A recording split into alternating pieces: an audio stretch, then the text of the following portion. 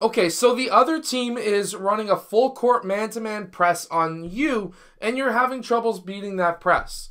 That's probably why you're here. So let's get down to some full court press breaks that you can run against a full court man-to-man press defense.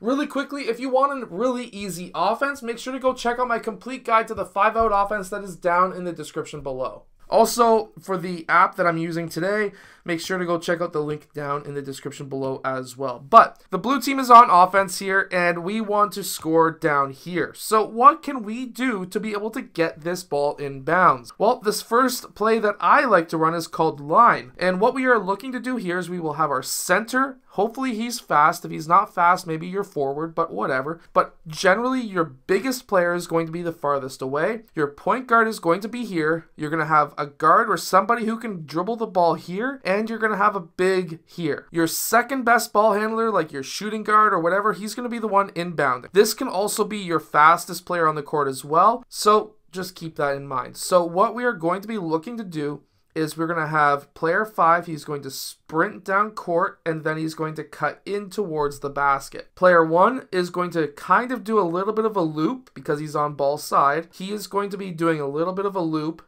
and then he's going to be cutting back in. He can also go straight if he's like 10 times faster than his defender. So we're going to be like this. We're going to be looking like this. Next, we're going to have player 4 and player 3. They are going to cross. Our number 1 options are to hit either player 5 or player 1 with a pass, and then they're going to go in for the layup.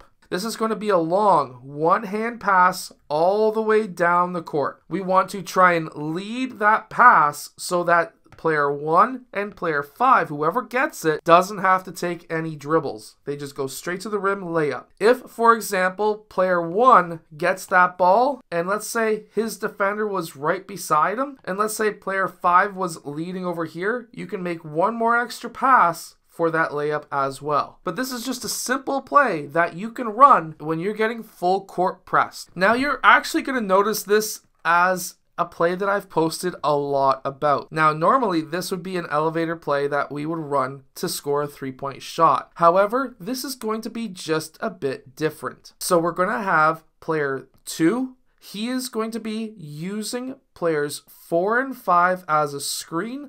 They are going to be an elevator screen, which means that both of these players are going to be closing in so that when player 2 goes through, they're going to close on his man. Now, he should be wide open, and he should have the whole court to himself. At the same time, we are going to have player 1 sprinting down court. The idea here is for player 2 to get that ball and to quickly pass down court to player 1, who can then go in for that layup. Now, if player 2 wasn't open, player 3's backup plan would be to hit player 1 all the way down court with that pass. So number 1 option, number 2 option, but even the number 1 option is going to pass to the number 2 option anyways, hopefully.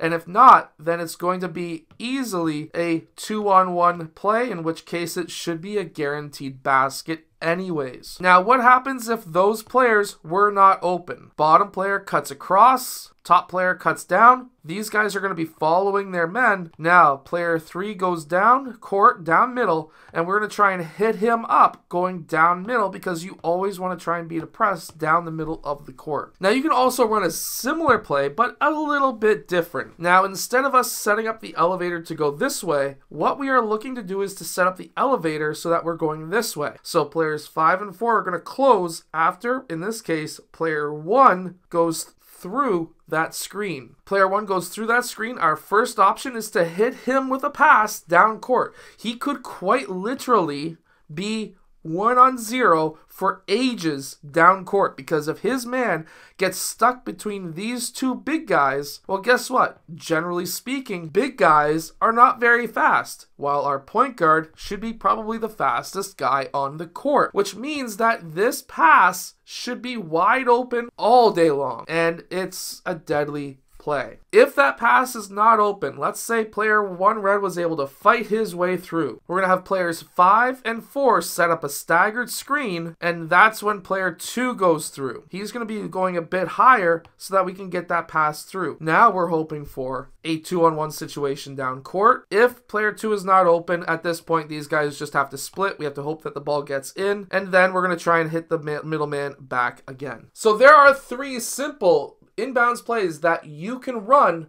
if you are being full court pressed in basketball with a man-to-man defense. I hope that this video has helped you. If it has, hit that like button and subscribe, and I'll see you guys again next time.